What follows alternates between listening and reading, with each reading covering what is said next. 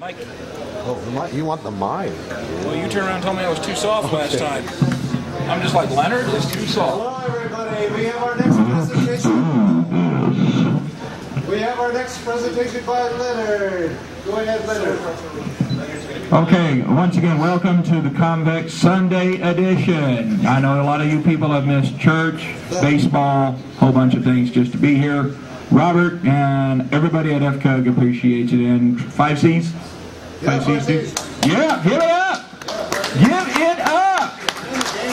Come on, guys! There we go. Somebody's getting... There we go. We got it. This is dubbed the program that wasn't. I wrote this. This is the grandfather to the ledger that I showed yesterday. I wrote this actually for Run Magazine, and I was going to try to cut them off at their own game. They turned around when I wrote Check It Out and they published it. They said, "This is a work for hire. You're going to lose all rights whatsoever to control this program."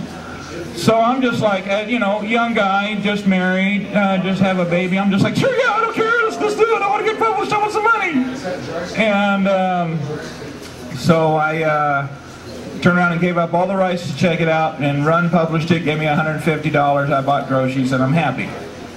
I'm just like, gee, thanks, guys. So I wrote this for the magazine, and I mailed it in and heard nothing. I called the magazine, no answer. Then I found out the magazine shut down. Check It Out was in the very last issue of Run.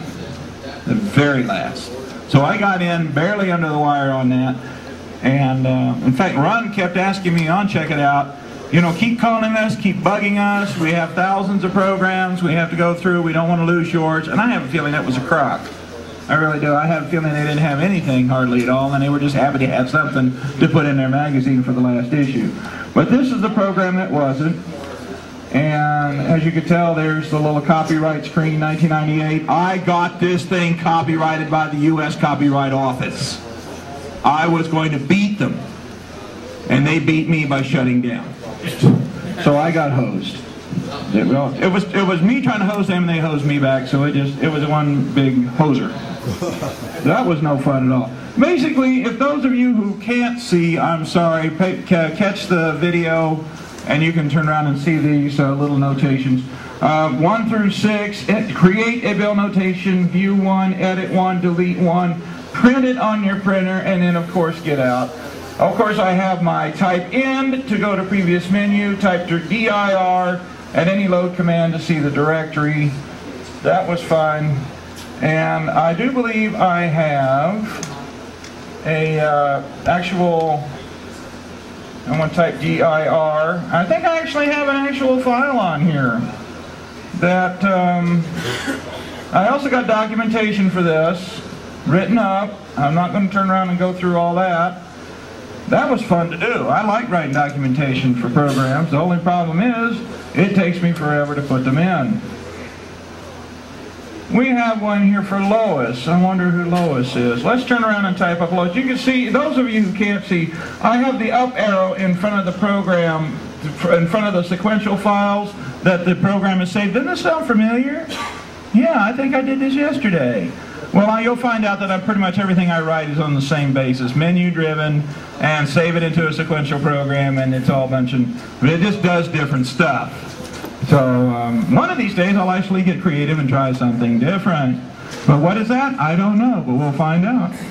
So anyway, we got this going on here. I got test, allowance, and Lois. So let's find out what Lois, what do I owe Lois for? Let us turn around and view Lois. So the nice thing is you don't have to type that up arrow. You just type in Lois in this case. It's going to ask if this is right. And the disk drive goes on. Lois, creditor, the whole world. Address, the world. City, the world. And of course they states the world. Zip code, like zing. That was fun.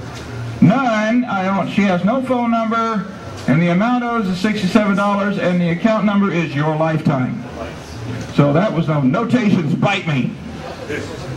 B-Y-T-E-M-E, bite me. So this is basically all this program did, and I was going to turn around and try to squeeze $150 out of, and hit return to go on, and as you can tell, this is one of the nice little quirks.